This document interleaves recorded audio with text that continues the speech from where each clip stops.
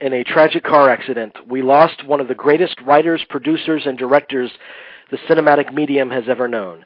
Alan J. Pakula might not have been a household name, but his legacy of landmark films will forever live in the hearts and minds of film lovers all across the globe.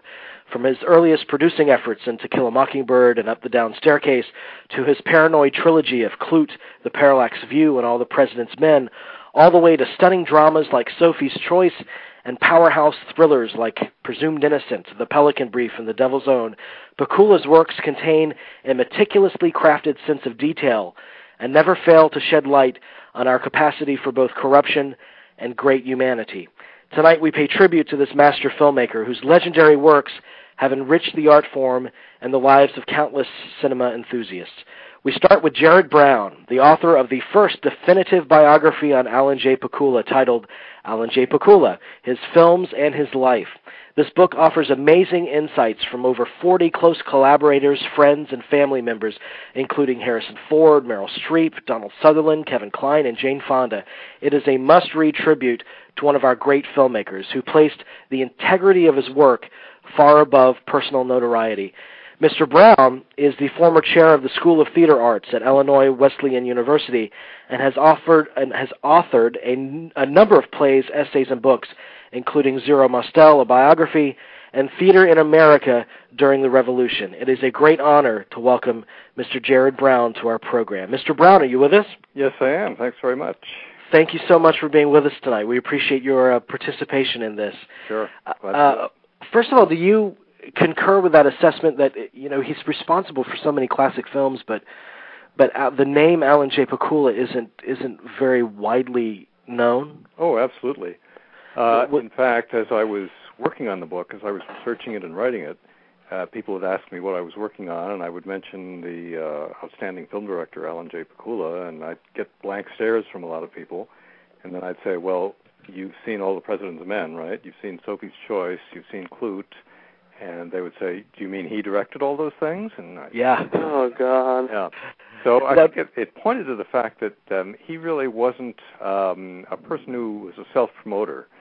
He was interested in his work. He was interested in a lot of other things, but not really so much in pushing himself. And maybe that's why his name is not as well known as it really ought to be.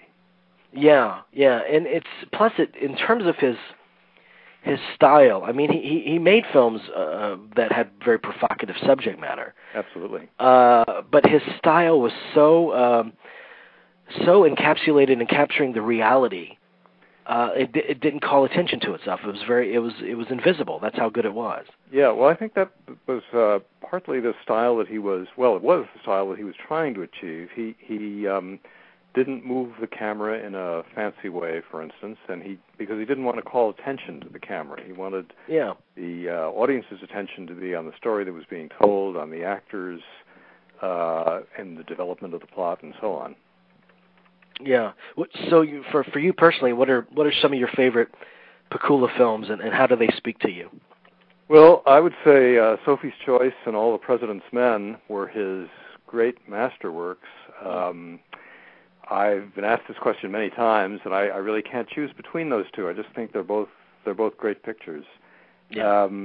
I suppose there is no stronger emotional feeling that I've ever gotten from a movie than I got from Sophie's Choice. Yeah. I remember at the end of that picture when I first saw it, I think I was in San Francisco, and I was just stunned and sat there and couldn't get out of my seat when the film was over. And I noticed that I was not the only one in the theater either, that many people were reacting that way. It's just a masterful work, I think, and partly because it has great performances by Meryl Streep and by Kevin Kline. And everybody in the film is so good, but it's the overall conception and the brilliance with which everything is treated that is so great about it. And then, of course, All the President's Men, which is probably better known to many people. Also fine performances from Robert Redford and Dustin Hoffman and Jason Robards and others. But it also, I think, really shed so much illumination on how these young reporters at the time, Bob Woodward and Carl Bernstein, had exposed this tremendous conspiracy.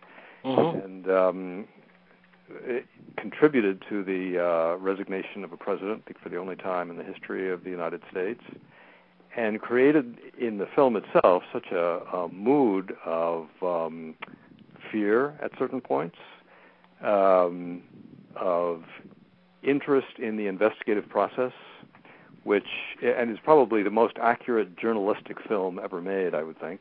I think so too. Yeah. Yeah, and it's also, as I say, I think it's just masterful. But if those two are the best, I think that some of the others I heard you mention before are certainly very close to it. Klute, certainly. To Kill a Mockingbird, which he produced but did not direct. Right. Presumed Innocent. There's how, really how can you get better than any of those? I mean, that's right. And maybe just a step down from those would be, in my opinion, the Parallax View, but very close. Right. But in speaking to all of his collaborators and friends and family, what surprised you most about him, and what were some of the most common sentiments that kept popping up? Well, I'm not sure this surprised me very much, but here's a common sentiment, certainly, that kept popping up, that he was extraordinarily interested in psychology, and in fact, he had, at one point in his life, before he went into the movie business, he had considered becoming a psychiatrist. He didn't, in fact, but it seems to me that sensibility was with him always, his tremendous interest in the psychology of his characters. And I think his great interest in other people. I don't know if you're aware of this, but when he was on an airplane, let's say, and he was sitting next to a person that he didn't know and didn't know him, and the person would ask in the course of the flight, what do you do for a living? And Pakula would never say, I'm a movie director, because he didn't want to talk about himself. He wanted to talk about other people. Right. So he would say, I'm a psychiatrist. So, tell me a little about your life. What do you do? And he loved that sort of thing, getting other people involved and telling him their story. And his wife, Hannah, told me this interesting story, I think, that they would have dinner parties several times. And when people would come over, Hannah and Alan would sit at separate places on the table. And the person seated next to Alan would come over to Hannah at the end of the dinner often and say, I don't know how he did it, but Alan got everything out of me. He knows everything about me now. I told him my life story. And that's because he was really curious about other people and why they behave and the way they behave. And I think that shows up in his pictures, that they are so psychologically complex. Sure. I read an interview that he did years ago with maybe 85 with the American Film Institute, and he actually spoke about the role of the director as part psychoanalyst. Right. And he was very meticulous in the way he communicated with his actors. In terms of his actors and what you heard from them, I've often heard him referred to as a perfect actor's director. What made that the case with him?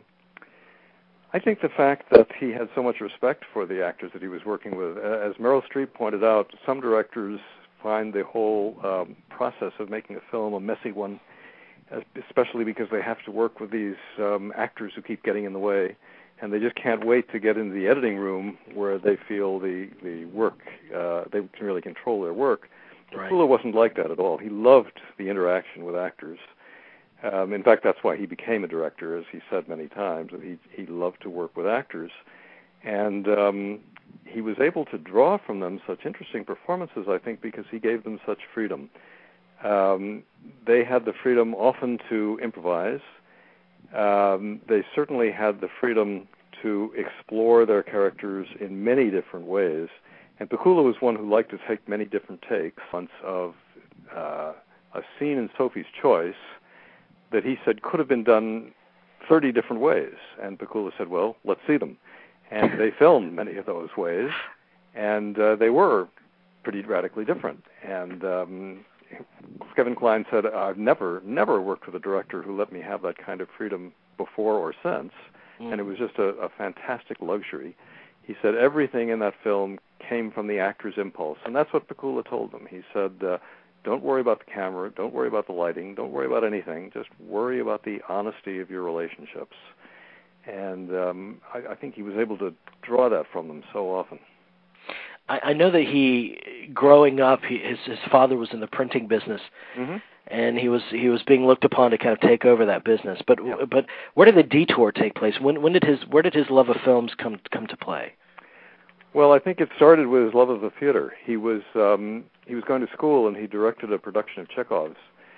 And for the first time, he said he felt a real power in directing the play. He said it was clear that the actors relied on him, and that he had a kind of feeling for the actors, and he could work with them in a sort of magical way.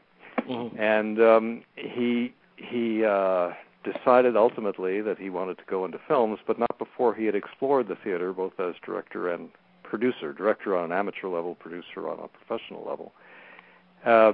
So he began by going out to California with his father's permission and his father's money, and he worked for Warner Brothers in the cartoon department with the intention of becoming a film director. And the deal that he made with his father was that if I don't make it within, it was either 1 year or 2 years, I can't recall, then I will come home and I will take over the family business.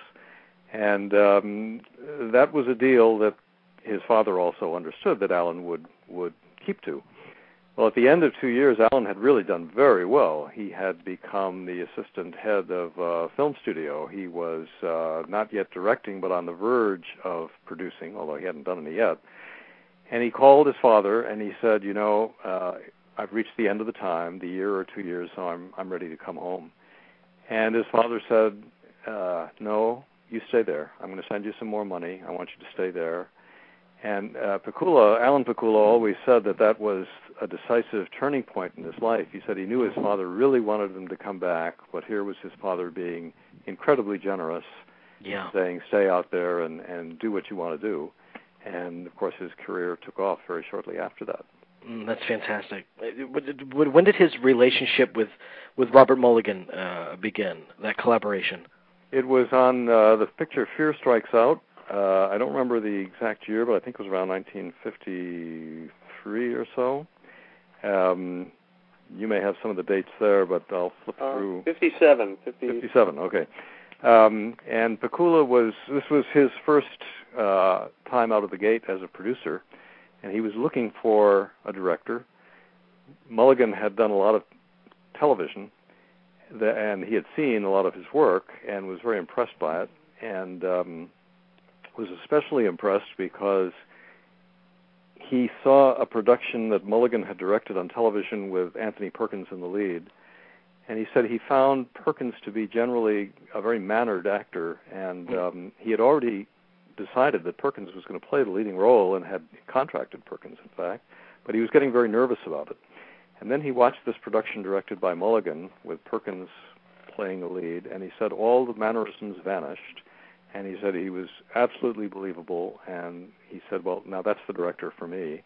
And so he went out and hired Robert Mulligan, and so they teamed up and made a number of pictures together. Yeah, and including To Kill a Mockingbird, correct? Right, absolutely. And we talk about the perfect films that Pakula has directed, and producing To Kill a Mockingbird, which is probably the ultimate time vault movie of the 20th century for me, just a gem of a movie. But you can see, not so much in that because I see that as more of a human story, but you can certainly see traces of it in his 70s work, kind of a political bent. Did he always have a sense that they would play a role in his art? Politics, politics and social commentary? Yeah, I think he must have. Certainly, most of his films could be called political, either in a broad sense or sometimes in a narrow one. He was a political junkie, as several people described him. He was very interested in politics, followed it very closely. And you could go down the list of many of his films, like The Parallax View, All the President's Men, certainly Sophie's Choice, Presumed Innocent, even The Pelican Brief, and say that these are all political films. Even Rollover. Yeah, Rollover would be another good example, yes. I think that Pakula had a distrust of large institutions, and many of his films express that distrust, I think, in focusing on the individual in conflict with large institutions. Mm-hmm. Yeah, and it seemed that the films of the 70s, here I go again, I'm on my 70s soapbox, but it seemed like the films of the 70s really nurtured that kind of investigation. And you see he thrived particularly in the 70s with those films. Was there a sense of that you got that when that era of filmmaking kind of ended, what his reaction to that was? Was he at all kind of put off by the Hollywood system and what kind of films were being produced? Well, he was never really a part of the Hollywood system. He directed almost all his films on the East Coast. He lived in New York. He had early on in his career been in Hollywood, but he never really liked it very much. And partly why he didn't like it, I think, is that he was concerned about being controlled by film studios, being told, this is the kind of film we want you to do, this is the approach we want you to take. And, he really didn't want that sort of pressure. He wanted to make films that were important to him in a personal sense. So I don't know if that answers your question, but that would be my immediate response. Yeah, I mean, he still made the fantastic movies, throughout the 80s, Sophie's Choice and Presumed Innocent. Mm-hmm. It's just that the era that really catered to, I think, his kinds of films was the 70s. And I want to talk about some of these movies just briefly from the 70s. Mm-hmm. And what commonly is referred to as his Paranoid Trilogy. Mm-hmm. This is Clute, The Parallax View, and All the President's Men. Right. And he seemed to have a particular affinity for Jane Fonda. Yes. Because they worked together, I think, 3 times. 3 times. That's right. Yeah. What was that collaboration like? You spoke to Miss Fonda for the book, correct? Yes, I did. Well, she was, of course, enormously impressed by Pakula and working with him. She said that she is not the kind of actress who can work independently. She needs direction, she said. She needs someone to focus her on where she's going and give her ideas. And that he was, as far as she was concerned, the ideal director to work with.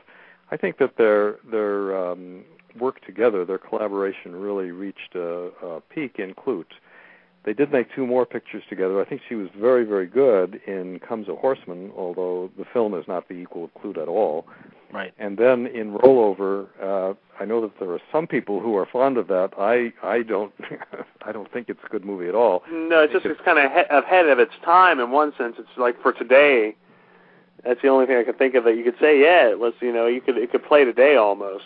Well, that's true. I think there are things about it. I mean, you could pick out scenes or moments in the picture that are particularly interesting, but I don't think it worked very well, and neither does Jane Fonda, by the way. She felt that... No, I remember it was panned when it came out. Yeah. I remember it was panned horribly. Yeah. But starting with Clute, I mean, it was kind of a revolutionary role for a female lead at that time, wasn't it? Especially for somebody who was known as Barbarella, kind of sex symbol at the time, yeah. Right. Yeah. Something very different from her, for her. And it really allowed her to break out of the kind of stereotype that she had been in before. And of course, she's absolutely brilliant in that picture, yeah. Which is why he wanted to work with her again and again. And she was, I think she's one of our very best actresses. I know that she hasn't done much work for the last 30 years or so, but she's really very brilliant and incredibly smart, I think. Oh, absolutely. And her intelligence just shines through in everything that she does. So she was certainly one of his favorite actresses, but then he had many favorites and worked so well with people like Meryl Streep and Liza Minnelli and so many others, Jill Clayburgh, Candice Bergen, and so on. Yeah. He was known as an actress's director, which I think he was, but I think that sort of, in some sense, is unfair because he also elicited great performances from people like Kevin Kline and Harrison Ford. So he certainly worked very well with men as well. Yeah, but it's a versatility that is pretty rare among directors. That he's equally good at crafting these terrific original performances for women, mm-hmm. as he is for men. In terms of The Parallax View, was that well received at the time of its release? And do you sense that it's kind of resurging somehow? Well, let me give you a more complicated answer than you might be looking for, but all of his early films that are now regarded as classics, Klute would be one, To Kill a Mockingbird would be another, and The Parallax View certainly another, were not really given very good reviews at the time of their original release. Afterwards, critics began changing their minds and saying that Klute was a masterwork. But that's not the way people originally thought about it. And they didn't feel that way in general about The Parallax View either. That's true. Yeah. So there was a real sea change. What caused that? What caused the sea change? Yes. I think the fact that, for one thing, audiences were clearly appreciative of the work, and it made critics take a second look. And it may just be the fact that the critics themselves, felt they had to go back and see what made these pictures so appealing. This is not a Pakula picture, of course, but a similar kind of event happened with Bonnie and Clyde when it came out in the 60s. Right. It got terrible reviews when it was first released, and it was considered to be an exploitative movie and not one that would have much interest for anybody. But, right. Of course, it very shortly afterward became known as a masterpiece, and I think it genuinely is a masterpiece. I agree. What about Taxi Driver? That also was one of those cases that was not widely praised like it is now. Yeah, I guess that's true. I really don't recall what the original response to Taxi Driver was, but, you could go back even to, I mentioned Chekhov before as the playwright that Pakula directed when he was in college, but Chekhov's plays, which are now considered among the best plays ever written, right. I think maybe he is Shakespeare among playwrights. Right. But right. when his plays were first done in the 1890s, they were just torn apart by the critics because Chekhov was so very different. He was so far ahead of his time, and people didn't have any understanding of what he was doing. It seems I discovered The Parallax View a few years ago, and I being a film lover, I had no idea it existed. And I was just taken aback. It was just a jewel of a movie, and I said, "Where's this been?" Yeah. So in my personal universe, it really opened my eyes to a great new movie, and it got me very excited. But All the President's Men, it seems that Robert Redford must have been an ideal collaborator for Pakula. They worked extremely well together. They had their arguments. Redford was essentially the producer, although he didn't take the credit as producer on the film. And, of course, Pakula was the director. But they collaborated on almost everything, including the script, because they really didn't like the original script that had been written for the film, and so they locked themselves in a hotel room for about 5 or 6 weeks and rewrote it virtually line by line, according to Redford. So the script, although it's credited to someone else who won an Academy Award for it, was actually written primarily by Redford and Pakula. And although, as I say, they occasionally had their differences, in general, the relationship was a really sound one and worked very well for both men. And I think when you first see All the President's Men, it's so engaging, and I see a lot of it in the recent film Zodiac as well. In that it makes an observation of just people working and oftentimes doing the most mundane kind of activities. It makes that so engaging and thrilling in a way. Yeah, I think that's one of the great triumphs of the film.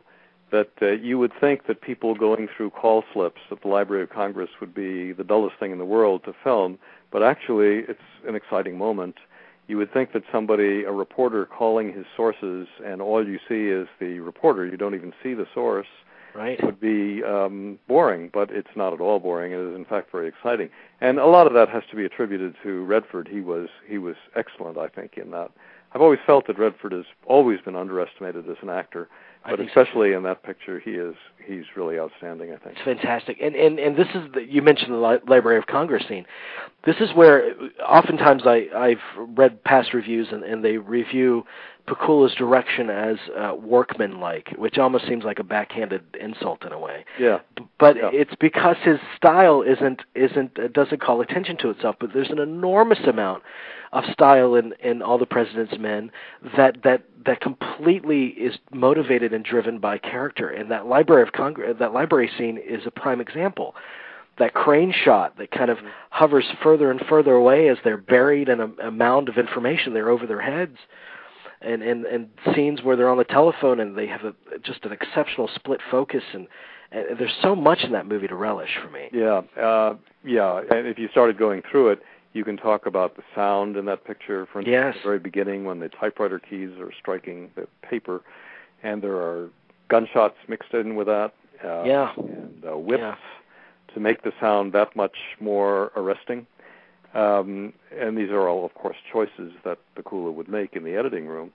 But if you were to characterize his style, I would say it would be a style of restraint in which the director really doesn't get in the way, and you're not so much conscious of the director when you're watching the picture. What you are conscious of is following characters in a plot that's being developed and resolved. So I think restraint is probably the best word to characterize his approach. What do you think his legacy is and will continue to be? Well, good question. The movie business, I think, has changed a lot since he was part of it. I do think that at the time that he was most prominent, films were a much more mature medium than television. And he took advantage of that possibility of working in a mature medium and making mature statements and films. I think that the movies may not have maintained that any longer, and I'm sure I don't think that television is any longer to be looked down upon. There's some good and serious work being done on television too. So I don't know. I think the jury is still out. Maybe I hope that his legacy is that it's possible to direct personal films, and also to be a good businessman, and to try to bring in a profit for the studio that's distributing the picture, but primarily to direct films that are personal to the director, and in which the director has that kind of personal investment. I hope that turns out to be the case, but I guess we'll just have to wait and see. Yeah, we'll see. But as for me, I mean, I'm a 34-year-old guy from Florida, and he's really enriched my life with his work, and I just appreciate you coming on so much, and sharing your stories of him, and thank you so much, sir. Yeah, I'm very glad to. Good to talk to you. Thank you. You too, sir. Sure. That is Jared Brown. His book is Alan J. Pakula, His Films and His Life. It is available now. Pick it up. Great insights. We even forgot to mention Harrison Ford does the foreword on the book. That's another collaborator of Pakula's. They did 2 films together, Presumed Innocent and The Devil's Own. Speaking of which, our next guest is the screenwriter of The Devil's Own. We'll get, and really a protege of Mr. Pakula's, and we'll get his insights too into this tremendous artist. It was good to hear from him. Yes, it was. That was very informative. I also like when they bring up, a lot of these films, we do consider them classics, were not well received by the critics when they first came out. It's always something of a shock when you first hear that. Yeah, and it's strange because the one that we refer to as the ultimate classic now, what is the the AFI, the one top movie ever made? Citizen Kane, isn't it? Citizen Kane. And contrary to popular opinion, Citizen Kane was praised to the heavens upon its first release. Right. It was actually one of those cases where, yes, it was ahead of its time, but it was appreciated at that time. You could still do that, because it's such a new medium then that you could still, and that year that came out, so many great films came out. But yeah, it's amazing. It was a groundbreaking film in a relatively new art form, but I wonder how that would be received today. I'm always curious about some of these films, like Lawrence of Arabia, how they would be received today. Yeah, and maybe it's just my small universe where I just recently, in recent years, discovered Parallax View. Maybe that's why I feel like it's going through a resurgence of interest. I'll be very honest with you about that movie. Long before we had cable, I'd watched that on one of our local channels, and God, this must have been the late '80s, and it really blew me away. I do think that was one of the first films. I guess you could say obviously not the original Manchurian Candidate, but that and later Winter Kills. It really took a fictional look, but at the Kennedy assassination. And Manchurian itself went through a resurgence, and you still hear a lot of people talking about 3 Days of the Condor, which Three Days of the Condor is a superb film. It's timeless, I would have to say. Yeah, and it's been imitated so much in the last year. There's in the last couple of years, there are two movies I can think of that owe a lot to it. But you know, we talk a lot about 70s cinema, or at least I do. And obviously it's a wealth of such timeless films that came out of the 70s. Right. There's great movies that come out now as well. I don't want to say that the only time any good movies ever came out was 30 years ago, but it was really marked by the political, socially conscious films, of which Pakula was a leader. Right. With that Paranoid trilogy alone, what they refer to as the Paranoid trilogy. I mean, he was it. I mean, he was like the godfather of that genre movie in the 70s. No, he took it to new heights. You could make the argument that Samuel Fuller was doing it with some of his films, his crime films especially. Actually, a lot of the gangster and a lot of the film noir did attack these themes. But I keep wanting to say Sidney Pollack, forgive me because you brought up 3 Days of the Condor, but Alan J. Pakula was the first one to really the conspiracy theory and put it into a mainstream narrative. Right. And it worked very well. Yeah, and All the President's Men is, for me, it's just one of those perfect movies. Oh, well, look to it, like Zodiac and also Traffic. Yeah. The influence is seen so much. Yeah, and I read interviews with filmmakers like Soderbergh that says, you know, I was heavily influenced by All the President's Men. And that style that he was referring to earlier, Jared Brown, it's not intrusive, but it brings out the most of the character and the setting and the theme of that story. And that's something that we're lacking today too. We have so many show-off kind of directors, and it's fun to see all the pyrotechnics and that kind of thing. But does it serve the story? You know, does it serve the characters? It just depends. I mean, it just depends on your point of view, I think. Yeah. Are you ready to continue this? This is great. Yes, yeah. We continue our celebration with David Aaron Cohen, an exceptionally talented screenwriter who regards Alan J. Pakula as his mentor in the film business. In addition to scripting Pakula's last film, The Devil's Own, Mr. Cohen has also written films like V.I. Warshawski, Point of View, Friday Night Lights, fantastic movie, and the television miniseries 5 Days to Midnight. It is a great pleasure to welcome David Aaron Cohen to Movie Geeks United. David, are you with us? I am. Hey, glad to be here. Hey, thank you so much for joining us tonight. Welcome. Thank you. Tell me first, what was your introduction to Pakula in terms of the first film of his that really took hold of you and had an impact on you? Actually, the first movie of Alan's that influenced me quite a bit was Clute, which I saw. You know, I think I was probably in high school at the time, and just went to the movies, and it was one of those movies that really got me started thinking about film as a career. I just went, you know, wow, if you can make a movie like that has that kind of power, and it was so understated, and the performances were just great. It was just great cinema, you know, and so it was kind of a great adventure many, many years later to be walking into his suite at the Four Seasons when he came to Los Angeles, and he was looking for a writer for this project, for this book that he had optioned called Friday Night Lights. And, you know, it's kind of a long story, but I got the opportunity to walk in and audition for that job. He was meeting with maybe 6 or 7 kind of A-list writers in Hollywood, and I was, you know, the new kid. And we met, and, you know, I sort of walked into this hotel room, and Alan, as was his practice, I don't know if you know this, everyone's spoken about it, but he used to direct all of his movies in his socks. He didn't wear shoes on the set. And I think that was part of his I don't know, there was something about, you know, I've said this a lot about Alan, but he had a kind of childlike quality to him, in the best sense of the word, that he was just really curious and, you know, wide-eyed and comfortable with himself in that level. And here I was in the Four Seasons, and he shuffled in his socks, and we had this meeting, and I kind of pitched my take on what I saw in this material and what kind of a movie it would be, and walked out the door, you know, didn't think I'd ever hear from him again, and about 3 weeks later, I was in my office in the backyard of my house in Venice, and I get this phone call. They just like passed right through. And Alan had this way of talking. He would sort of mumble and talk, and he'd be get ahead of himself in the conversation. And he was like, so when are you coming to New York? And I was like, I didn't even know that I'd gotten the job. That was how it started.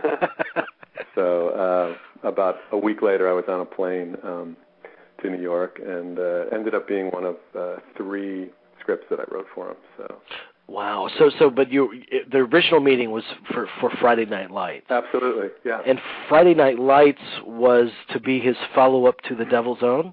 No. I mean, the timing of this is all different, because as it is in the movie business, one movie comes out, can end up coming out much later than the other one. So right. Friday Night Lights I first started working on it for Alan back in 1991 or 92. It had a long gestation period. And once I finished that draft, he kind of kept getting caught up in other projects. And I think, to be honest, it was a piece of material that he really liked a lot. And again, Alan had a great eye for literary material. Right. He did a lot of adaptations and, movies like Sophie's Choice or All the President's Men. And so he saw, the possibility and the potential in this material. Whether or not it was really a movie that, he was intending to direct at some point, I think the answer to that question is that actually, at the end of the day, he realized that it wasn't, for him. But he was a great producer. That's a lot of things, something that people don't recognize him for so much. And he was a producer for years before he even directed a film. Oh yeah, we've been discussing those efforts. I mean, you can't get better than To Kill a Mockingbird. Yeah, exactly. And I grew up in Chicago, so I was a White Sox fan. So I remember seeing Fear Strikes Out, right? Jimmy Pearsall story. About a major leaguer who, I don't know if you guys talked about it, who has a little bout with mental illness. But, so tell me about that relationship, because you kind of regard him as a mentor to you in the business. Well, he really gave me my first big break in hiring me. Really, I didn't have the sort of credentials or, the list of or even scripts to read that were appropriate to that story when he met me. But he had read a spec script that I wrote. At the time I'd already done The I Warshawski. And again, it was just him. He was that kind of person who really, when he met someone and he believed in your talent, he was a big broker for people of giving them, that opportunity. And so that's how, that's really how we got started. And after I finished Friday Night Lights, he had then also optioned another book, which I loved, and it was just an adaptation that was really, really challenging, with Jonathan Leesam's book, Gun with Occasional Music. I don't know if you Yes. Yeah, that's a good one. Yeah, it was just a great, it was like sci-fi, noir, detective. It had all the genres kind of. It was a really challenging piece of work, but it was. Yes, it is. Yeah. And, I wrote it. I did a couple of drafts for Alan. And again, in that process, that's really of going through, writing 2 scripts like that with him, somebody who was really actively mentoring me, because in working on a script with him, you just had that opportunity to go to work, to roll up your sleeves and go to work. And what that meant in Alan's terms were I would fly out to New York, and we would schedule these sessions where I would sit in his offices in New York, and we would just brainstorm, and it was a wonderful, wonderful process with him. I think one of the things that he really taught me was how to create a space where all the ideas were welcome. Do you know what I mean? It didn't matter how silly they were, or how stupid, or how outrageous, or how banal, whatever it was, there was no idea that wasn't welcomed in that space, and it really helped me to learn how to break story. And it's not something you necessarily learn in a lot of other places in the film world. In terms of story construction and working with him on that, were there elements that he gravitated to, and some things that he wanted you to try to avoid at all costs? I think Alan, in many ways, he was a classicist. He really, I don't know, what else you guys have covered in the interview, but he had this incredible understanding, I think, of film grammar. When you watch him as a director, when you watch his work, it's just, you just marvel at the shot selection, at the places where he puts the camera, at the way, the economy of means, the way that he really communicates. And I think if you think about it, if you think about film grammar and using each shot, medium, close, wide, as parts of speech, you see also, because Alan was a writer also, he wrote a lot of his own stuff. He did the script for Sophie's Choice, and so he thought like a writer in many ways. And when you work with him on a script, it would also just be about really honing in and just telling the essentials, in any scene. And one of the things that I've passed that on to other writer friends of mine, and even to my own children now who, are writing their papers for school, is that he would write in the margins. He would have his pen, and he would write in the margins on a piece of dialogue or a piece of whatever, NGE, which was not good enough. It was a great it was an Alan thing, because he didn't want to, he wasn't big on confrontation. He wasn't big on, he wasn't like a screamer or anything like that. But it was the way that he would push you to do your best. You'd look at it, and afterwards I would see that NGE, and I'd go, you know what, he's absolutely right. It's okay, but it's just not good enough. Right. So did you have an opportunity to speak to him about his own work and get a sense of what he felt about his previous work?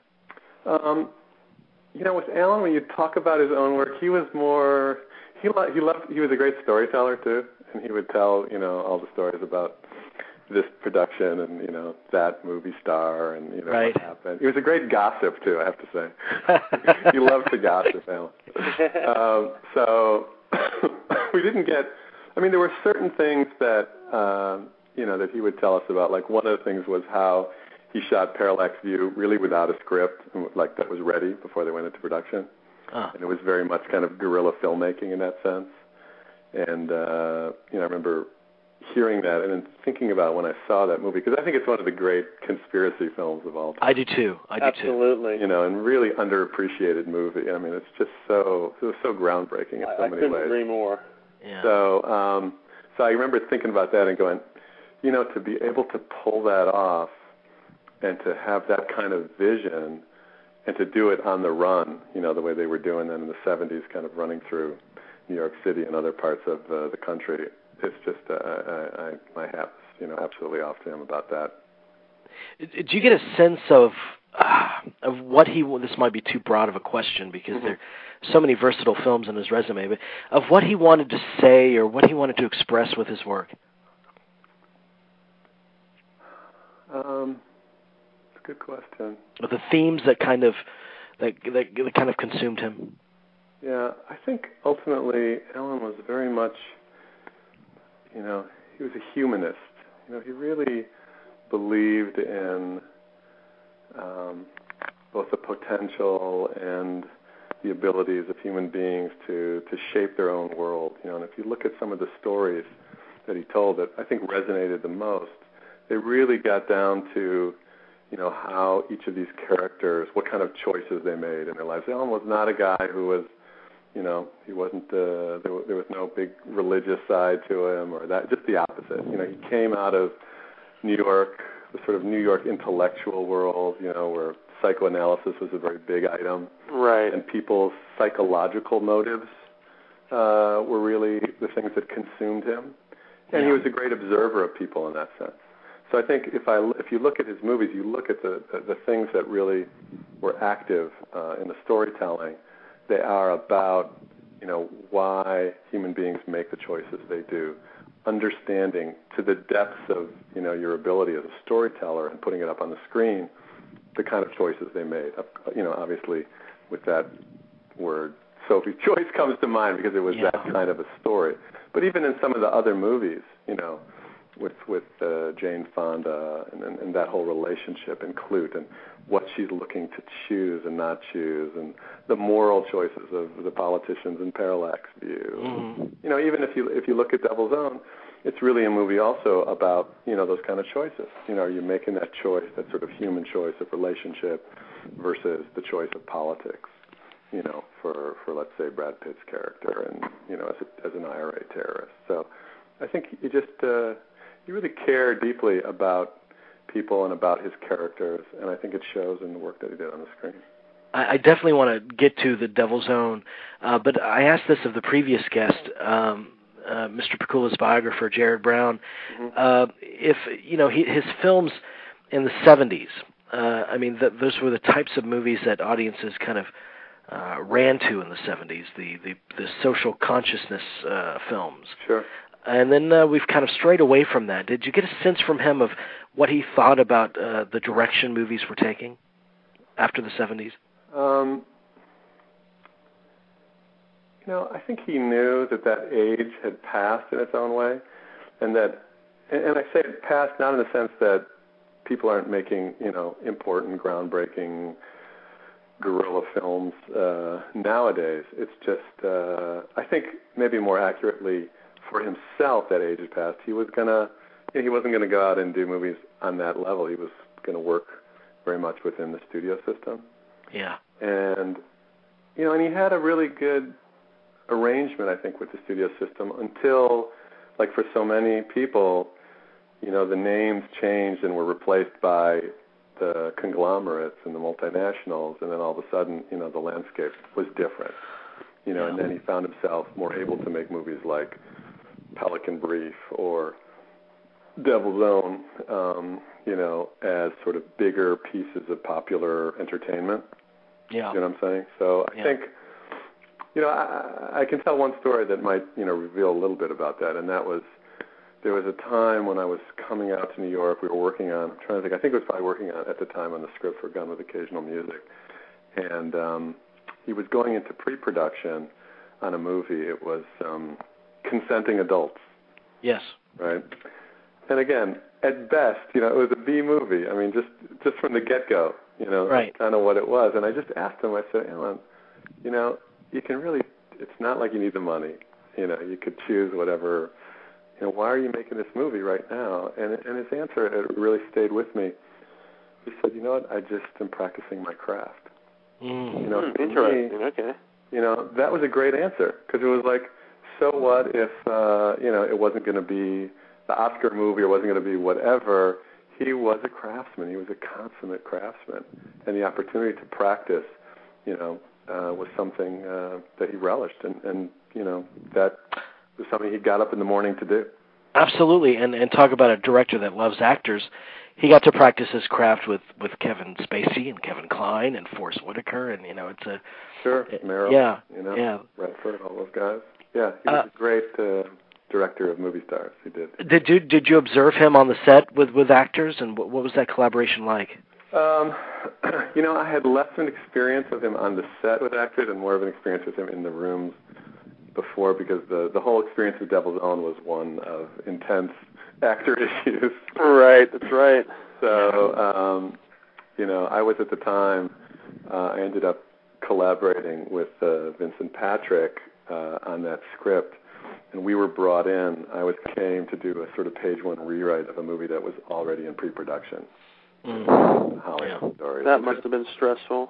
It was very stressful, but the good news was that at first I thought I was doing it myself, and then they said, no, there's too much work. You have to partner with someone. And I had never really collaborated before as a writer, and they brought Vince in, and we just became great friends, and we really held on to each other in the stressful events of the next 4 or 5 months of getting that movie made. But and it was also incredibly fun and entertaining, and a zillion stories, some of which I can't repeat. But no, that's a shame. I was hoping you could. You could say this is uncensored radio. You could say whatever you'd like on the show. Please. Yeah. But it was a real eye-opening experience to see, Alan work in the rooms, because the way that it worked was, this was a movie that had been originally set up with Brad Pitt. It was like a one-hander. He was like the main star, that kind of thing. And then at some point, he had sent the script out, or somebody in his company sent the script out to Harrison, thinking that he would play this part, of the New York City cop. And when the answer came back, yes, this was at the time, it was Columbia, it was Peter Guber, those guys, and all of a sudden they got, it was just so irresistible to the studios, the idea that they could have Brad Pitt, who at the time was, the youngest huge movie star on the rise. Kind of every one of his movies had opened incredibly well. Yeah. And and here was Harrison, who was Harrison, and then they immediately all of a sudden made the deal, and there was Harrison as the guy who was gone out to play the secondary role, signing the deal, and getting paid $20 million to play his part, and so the script all of a sudden needed some serious, reworking. Right. Because they were going to be damned if they were going to pay Harrison $20 million to play this cop who drops his gun in the middle of a chase, and he was kind of a. That's true. So that's what happened. So Kevin Jarrow had written the original script, kind of wasn't going to move from where he had originally done it to, and Alan called me up. He said, come to New York and let's see if we can go to work on this. And, was he? Did you get a sense that he was satisfied with the final product of The Devil's Own, Pakula? The way that it came out ultimately? Yeah. He was proud of it, and I'm proud of it too. I think it's if you watch it again, it's a movie that the story sort of off screen took over more for what was actually happening on screen, in terms of people's perception of the film. Right. But when it came out, I remember reading one of the reviews. It was like the Time magazine review. Was for all the talk about what happened, this is like a really good piece of filmmaking. It was just it was really well done in the same way that Alan was just a professional like that, and he got the good performances, and it was a difficult challenge just to write a movie in which you have two more or less equal main parts. It defies all the logic of conventional storytelling. Yes. So that was a challenge, and then it was also a challenge, behind the scenes, because we had, Harrison kind of coming in, and we got hired, Vince and I, really to rework the script so that it would make his part, much, much bigger, and ultimately, that really irked Brad. So. So that's what happened. So all of a sudden it became a kind of a competition where we were perceived as, Harrison's writers, and then we got really close to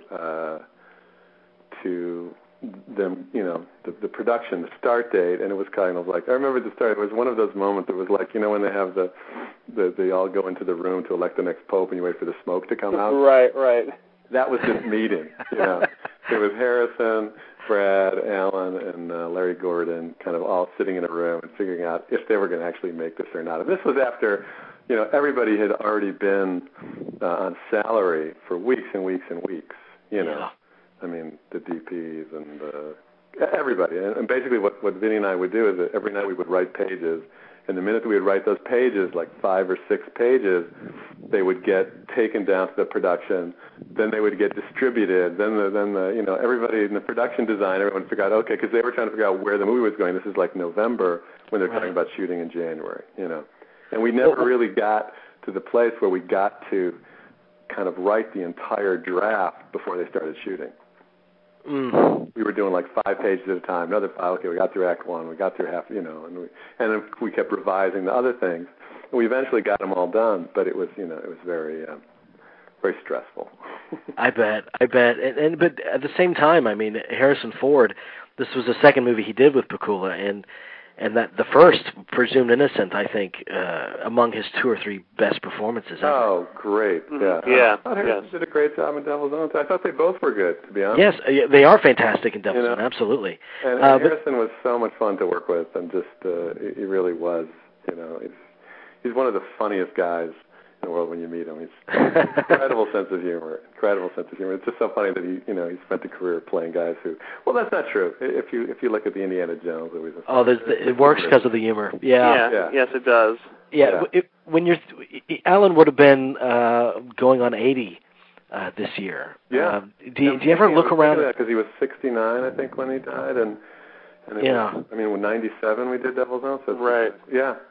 Do you think about what kind of films that he'd be making today? I know that Jerry and I were talking about it. We were theorizing, and I thought, there's a property. It's called Against All Enemies, and it's Richard Clarke's book. Yeah, and I thought, man, that would have been Pakula's thing. That would have been. Yeah.